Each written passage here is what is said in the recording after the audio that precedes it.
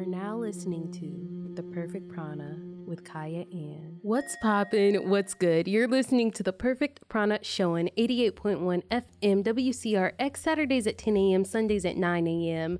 I'm Kyah Ann, your host and a yoga enthusiast. If you love yoga, this is the perfect place to be. And if you do not love yoga, this is still the perfect place to be because I have a great show up for you guys today.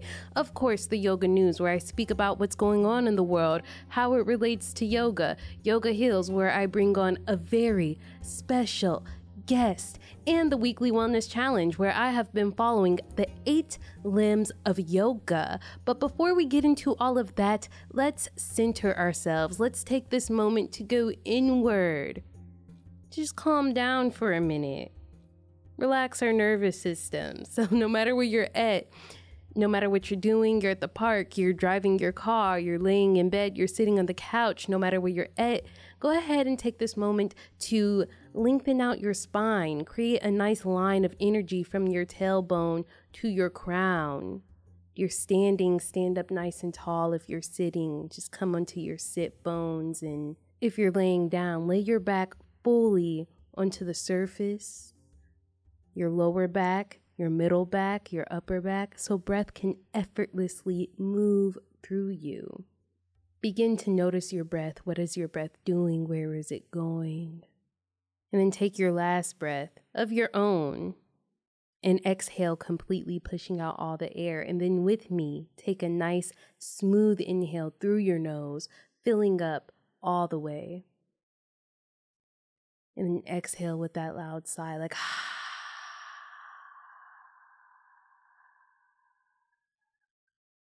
emptying completely. Inhale through your nose, right into your belly, pass through your rib cage, into your chest, and hold.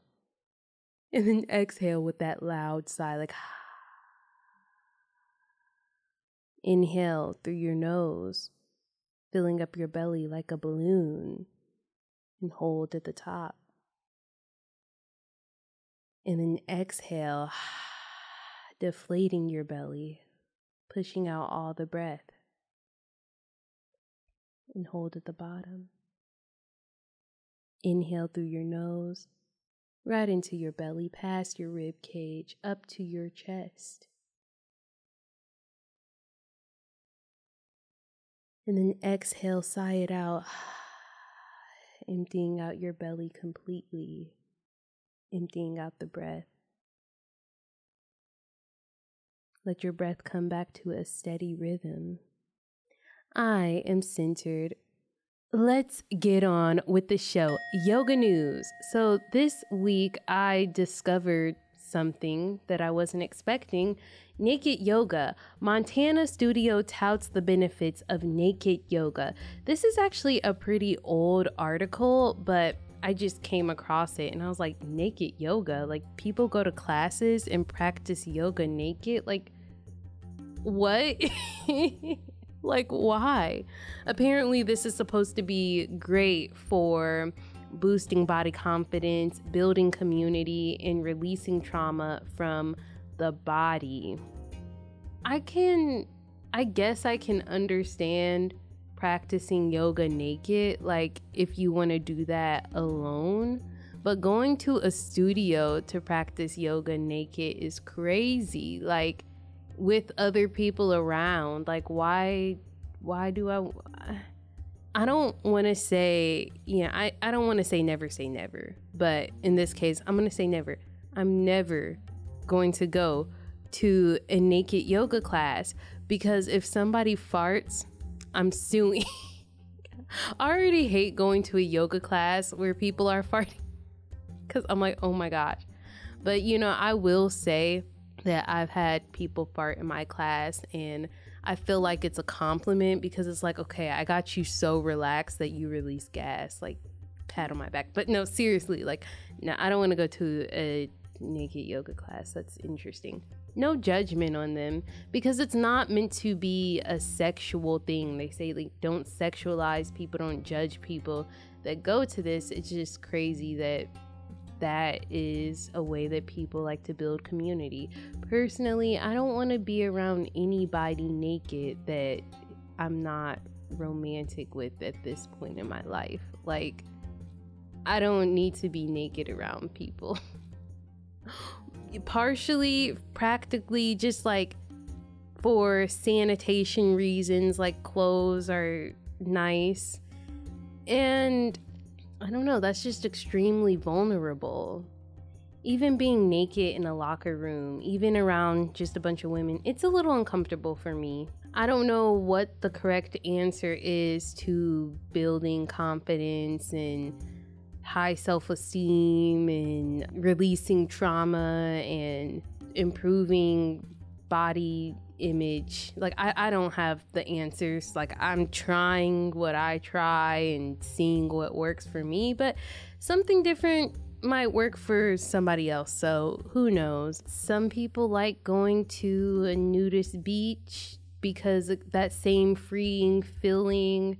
Yeah, I think there are benefits to being naked sometimes and just being comfortable with your body. Like, everybody knows about the study that was put out about sleeping naked and how that might be good for your health. But I do think it is important to sometimes to just be in your body. But for me personally, in my own privacy is when I like that the most. But I will say, you know what I feel like has been really healing for my issues with my body and how uncomfortable I am in my body is practicing yoga alone. And maybe not necessarily naked, but just practicing alone, because I can look as stupid as I want. And then also I can just breathe fully. I notice sometimes when I'm in public or when I'm around a lot of people, I have the strong urge to suck my belly in, which is restrictive to my breathing. I'm always in this constant state of sucking in, which is not good for your health. Don't do that. It's not good for your health. I've heard it could cause issues with your pelvic floor, and again, it doesn't allow you to get a full breath. So I will say at home, I'm more inclined to just let my belly go completely. And it's something I'm always kind of reminding myself, like, let it go. You don't have to suck it in. I literally just did it right now as I'm talking. Like, I literally was like, let my belly go. Like, I don't have to suck in, I don't have to suck in front of people. That's just my own insecurities and shame. But I definitely don't have to do it when I'm alone, because it's like nobody's around. Like, the only person judging myself is me. So like, just let it go. Breathe into your belly. Let it go fully. Relax. Man, being perceived is so exhausting. But I'm so grateful for practices like yoga, because it does take that perception away, which we will get into that at the end of the episode in the weekly wellness challenge. But yeah, tell me if you would go to a naked yoga class. You can tell me on Instagram at consistently Kyah, consistently spelled with a K. Kyah spelled Kyah. I will not judge you, I promise. Like, maybe I would practice clothless yoga at home, but with people, I don't need to do that. I don't need to be around a bunch of people naked. If that helps you build confidence or helps your self-image issues, I honestly want to talk to people that practice naked yoga, or like go to a naked yoga class, or even nudist beach. Like, why? Like, what about it is, what is this? Like, I have questions for some of those people, just out of genuine curiosity. Yoga heals. This week's yoga heals. It's a little bit different this week because I am bringing on Dionne Milton, who is a breathwork facilitator, an artist, an educator, and the co-founder of the Healing Academy, a nonprofit organization that is working to transform urban communities through education about emotional maturity, the importance of African American history, and in helping individuals cultivate their artistic self. So I had a conversation with Dionne about this organization and what they do for the community and how we can get involved. Thank you so much for coming on to the Perfect Prana Show to talk about the Healing Academy. I'm so happy and blessed that you are here with me today. I'm grateful to be here. Thank you for asking me to join you. I read that there are 6 pillars for your mission and areas that you all are focusing on. Could you talk about those 6 pillars and how you guys address each one of those pillars? Absolutely. So we have 6 pillars that we focus on, as you mentioned. Literacy is where it was born. Some people may know or may not know that the literacy rate of Chicago is pretty low. In middle school, about 12 to 16%, I can't remember the exact number, are reading on level and doing math on level. So that means the rest of the kids are not. And that means also that once Chicagoans become adult, about 53%, somewhere around there, can actually read, and on an acceptable level, which is at 3rd grade level. So literacy is something we are passionate about. That means we're doing all types of social emotional literacy, all types of financial literacy, also just learning how to read literacy. And that takes form in different ways. History is one of our pillars because it's important to know where we came from, to know where we're going. Let me scratch that. It's important to know where we came from to understand where we are so that we can know where we're going. And so history is kind of one of our grounding pillars. Health, and that's physical and mental health, because some people, think they're not connected or not the same, but they're very, very much so intertwined. And we like to address both elements of health. Then, of course, we have to talk about social emotional learning, which is also a part of health, but also more in the mental space, in which we're paying close attention to how are people learning about themselves, how they're learning about the world around them, how they're adapting and being involved with the world around them. We really, really want to understand social emotional learning for that reason.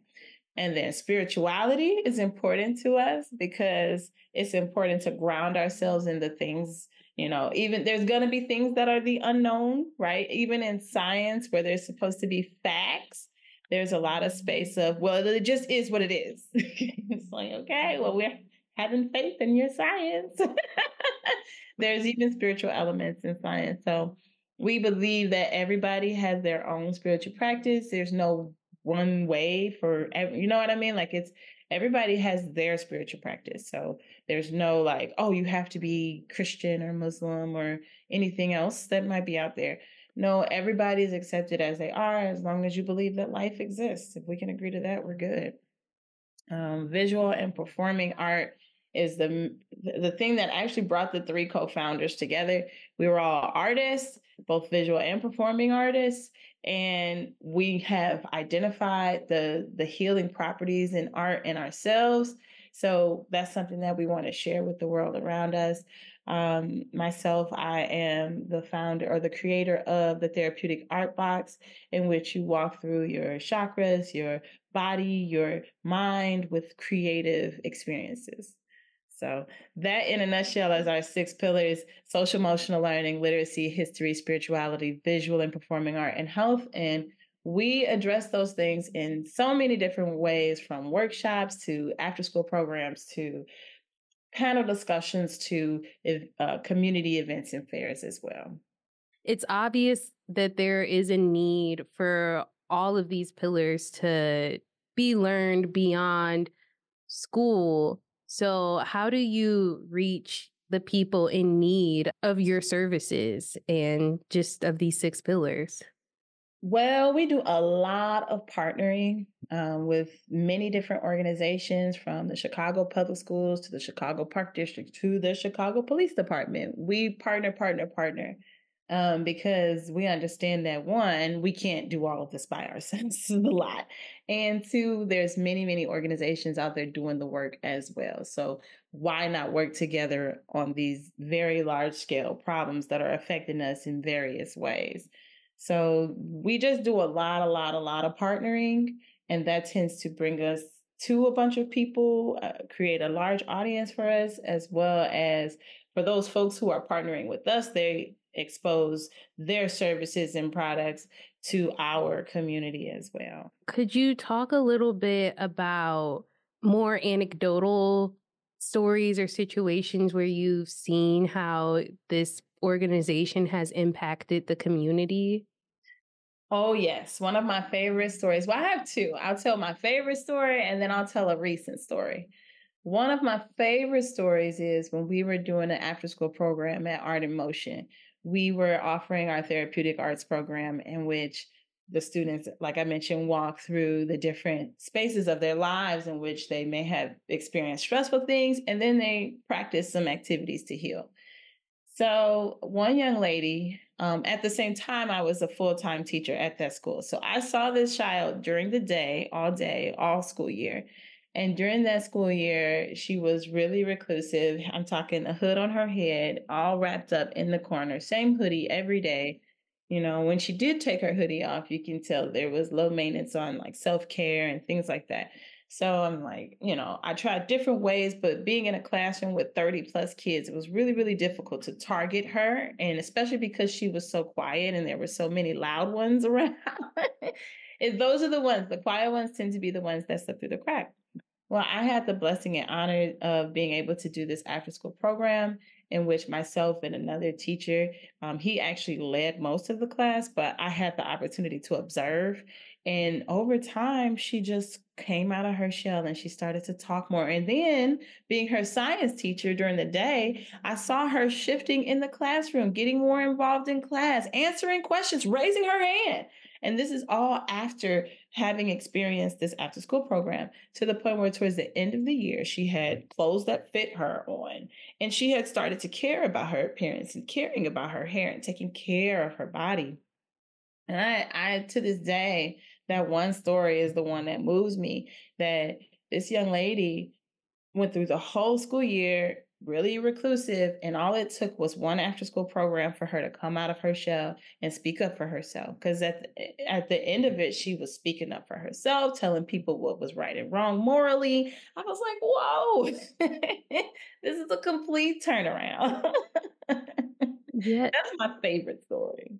No, that's amazing progress. And it is important that we can help as many people come out because you just never know what they have to offer or who they'll be one day. And if we're constantly like stuck in our shell, then how can we share that with the world? Or one of my next questions for you is just about what you envision for this organization and for the community within the next couple of years. Well, we're definitely shifting the culture around healing. What that means is like a lot there's so much stigma around like mental health in the Black community. There's so much stigma, and that is shifting. That is definitely shifting, especially with the younger generations coming in. But there's so much stigma even still around going to the doctor, right? And going to the dentist, like all these things. So we're really, really through education and are hoping to shift people's mindset, even thinking about policy changes and how schools are even set up. Our idea is that we can provide an alternative to the public school system because, as we know, it is not serving all of our kids equitably. We also know that in addition to the schools failing our kids, there are supports that their parents need. So basically, over the next few years, our goal is to increase the amount of children that we're serving, as well as increasing the interactions with their parents and serving their parents. And what that looks like is providing enrichment to homeschoolers, in addition to serving more Chicago public schools, in addition to making sure that we have touch points with the parents of those students. We definitely are going to be doing a lot of capacity building for that reason, because what we find is that it's a lot of work. Point blank, that's it. It's just a lot of work, and we can have all the apps and all the different things in place. At the end of the day, certain things need a human touch, and we need to have the capacity to carry the load. So at that time, that's the vision I see. I see the Healing Academy expanding to having more outreach, having people in place for development director, because also with this organization still being fairly young, The board and myself, we do most of the workload. We bring in guest instructors and things like that from time to time, but for the most part, we carry the load. So at this point, we're looking to expand in order to reach more people, to organize and partner with more organizations, and to provide these services to more people. How can people get involved with your organization All and they're a right. part of the community? There's so many ways. So we're always looking for volunteers for the various things that we do. We have lots of events. If you follow us at We Heal Heal, that's We WeHealHeal. So if you follow us at We Heal Heal, you can find out more about the things that we're doing. If you visit our website, wehealheal.org, you can find out more about the things that we're doing. If you're an artist, we have a gala coming up this year. You can submit your artwork to the gala. I do believe that application is live, but if it's not, reach out to us and we'll make sure you get it. You can donate your time. You could donate your funds. You could donate anything like learning materials. If you want to get involved, you can reach out to us at We Heal Heal everywhere. That's We Heal Heal at Gmail, wehealheal.org, and at We Heal Heal on Instagram and on Facebook. Volunteers, donations, board members, instructors, development directors, outreach directors. These are the folks we're looking for. Yes, I'll make sure to put your website and your socials in the show notes. Before we go, I'm going to ask you to lead us through a pranayama. All right. Well, I like to give people some disclaimers. If you are able to sit up nice and straight with your feet flat on the floor. And if you can roll your shoulders back, up and back, bringing your heart forward and allowing your spine to support you and being straight. If you can close your eyes, feel free to. But if you can't close your eyes, just allow the gaze to be relaxed, not staring at any one thing in particular. We're going to start by taking 3 clearing breaths. That's in through the nose, out audibly through the mouth, like so. 2 more.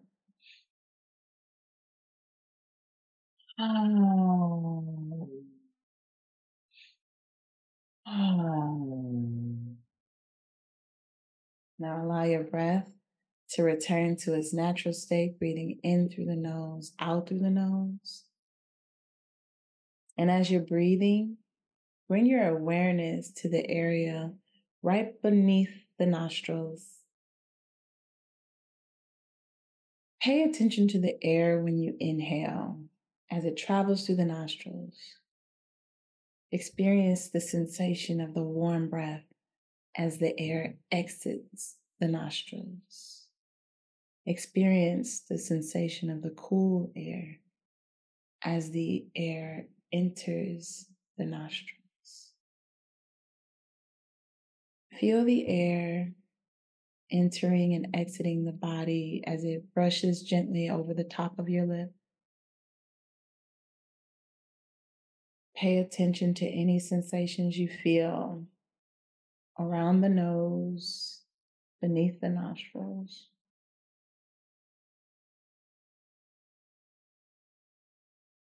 Just allow yourself to breathe for a few minutes.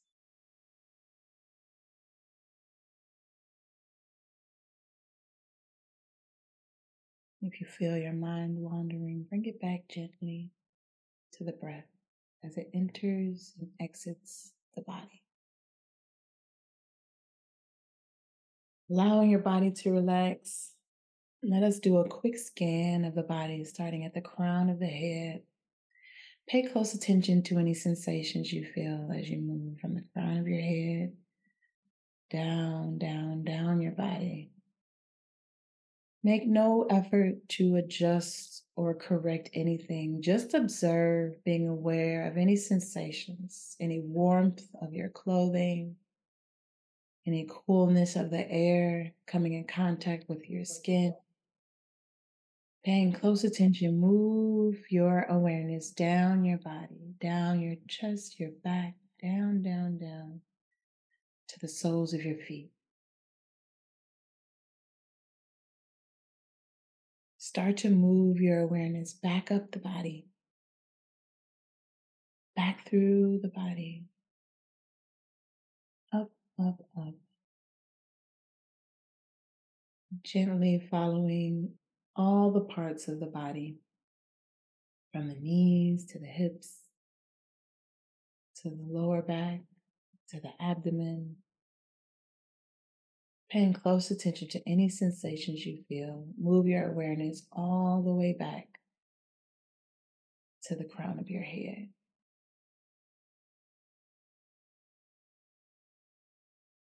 Taking a few breaths in through the nostrils, out through the nostrils. When you're ready to come back, start to wiggle the toes and the fingers and blink your eyes open. Thank you. Thank you. You have me so still for a moment where it was like, whoa. Thank you so much, Dionne, for coming on my show. With that being said, namaste. Namaste. You're listening to the Perfect Prana Show on 88.1 FM WCRX, Saturdays at 10 a.m., Sundays at 9 a.m. Also available on Apple, Spotify, and YouTube, where I post extended versions. Weekly Wellness Challenge. Last week's challenge, Pranayama, and I challenged myself and everybody else to practice a different pranayama each day. And I also challenged myself to post a pranayama of the day, Monday through Friday. Did I do that? I missed Thursday. I'm not gonna lie. I missed posting the pranayama for Thursday, and I don't even think I practiced anything Thursday. I'm being honest. It's not very yogi of me, but I'm being completely honest. I totally neglected that on Thursday. Whatever. Monday, Tuesday, Wednesday, and Friday, I did it though. So this week's wellness challenge, of course, I've been following the 8 limbs of yoga, and we are on Pratyahara, which is sensory withdrawal, withdrawing from senses. And this is hard as we are in a world full of things to perceive and take in constantly. I'm in a constant state of perception. I'm in a constant state of stimulus. There's always something to perceive, to entertain me, to watch, to listen to taste, to hear, to see. It's always something. So maybe it's good to withdraw from the senses sometimes, to be a little bit more simple in what we're doing. As withdrawing from the senses sometimes can make you appreciate the sense more. Like if you go some time without tasting anything, when you do taste something, it's phenomenal. Versus if you're tasting something all the time, you might not be able to appreciate it as much. Happiness can't exist without sadness. Excitement can't exist without boredom. And so on. I don't know. This week's challenge. Okay, so y'all, I have some habits on me. I be on my phone watching stuff in bed before I go to sleep. If I ever do go to sleep. Again, not very yogi of me. I confess my faults. Anyways, I would like to practice this before I go to bed, or at least when I get into bed. Normally when I get into bed, I'm on my phone watching something. I'd say for 5 minutes when I get into bed, just lay down. I'm not gonna fall asleep, but I'm just gonna lay down, close my eyes, and just be in silence for 5 minutes and just withdraw from the senses, withdraw from the show that I'm watching or my phone, or if I'm talking on the phone, withdraw from that. Just to turn my attention inward. And maybe this will help me sleep better, because it's a serious issue. I'll report back to you, but I'm gonna do this every single night when I get into bed. And I can go back to whatever I was doing before if I desire that. But, you know, delay, don't deny, right? Anyways, it's been lovely talking with everybody. Thank you guys so much for tuning in. You're listening to The Perfect Prana Show on 88.1 FM WCRX, Saturdays at 10 a.m., Sundays at 9 a.m. Also available on Apple, Spotify, and YouTube, where I post extended versions. Before I go, let me leave you with a quote. I've been waiting for this moment. I took a picture of my kombucha bottle because I was like, okay, I'm going to use this for my quote. And Andrew Pyle Plummer, some guy in Omaha, Nebraska, said, if you live your life loving yourself and others, you can never go wrong. That's the words of enlightenment for the week. With that being said, the divine in me bows to the divine in you. Namaste.